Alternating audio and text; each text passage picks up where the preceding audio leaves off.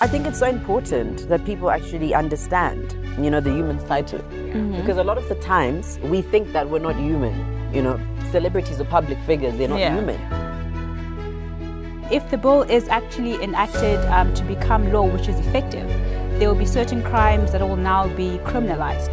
So, you know, there's always that girl's always like, hey, if you see my boyfriend, I'm going to come to your house and I'm going to... So we can't be posting like that anymore? No.